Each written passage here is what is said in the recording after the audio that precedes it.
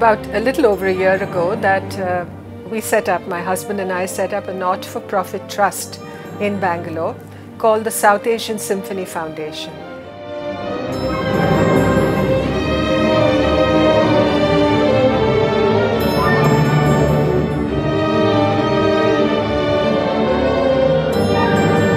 We actually have a database that consists of musicians from Afghanistan to Sri Lanka, India, Nepal, a few Nepalese.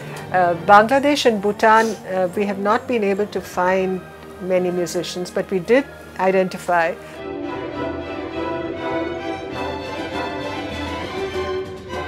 And we have expanded the definition of South Asia to include the diaspora of South Asian origin. So we have linked up with Singaporeans of South Asian origin, Americans of South Asian origin, and a few from Europe. The conductor of the orchestra, in fact, is Singaporean, who is of Sri Lankan Tamil extraction. His name is Arumugam, Alvin Arumugam. One of the musicians in our orchestra is a serving member of the US Coast Guard. She is a musician first class. Her name is Meera Gudipati, father's from Andhra Pradesh. And she came on the express instructions from the US Coast Guard that she would play in her uniform. So she played in her uniform in our concert in Bangalore. She is the principal flautist of the orchestra. Not only are we bringing musicians of the region together, we call it a journey for peace, and we would like to include more and more musicians from the neighborhood. We've not been able to include anybody from Pakistan. We've not found anybody. Signature tune for the orchestra, the one we play at every concert is this composition we call Humsafar, which has taken 7 songs from the region, from India, from Pakistan, from Nepal, from Bhutan, Bangladesh, Sri Lanka, Afghanistan. We couldn't find the song from the Maldives as yet, but we hopefully will add that on.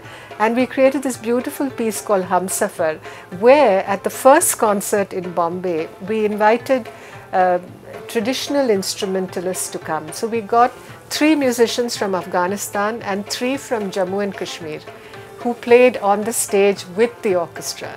And it was beautiful because the Humsafar came alive. I think got an extra sort of infusion of life with these instruments like rabab, santoor, chumbak nari, tanpur.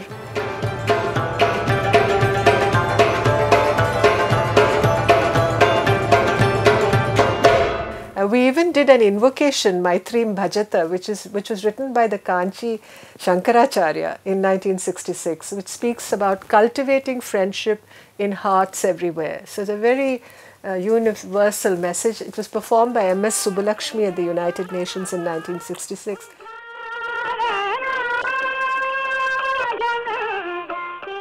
We orchestrated it for the symphony. So the symphony played it and we had a Carnatic musician singing it.